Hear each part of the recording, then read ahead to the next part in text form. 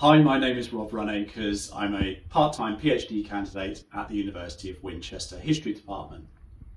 What makes Winchester for me is the people.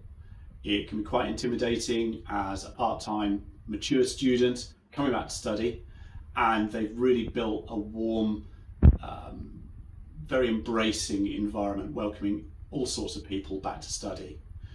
I would say that the wealth of knowledge they have and the people they know just makes studying a complete pleasure.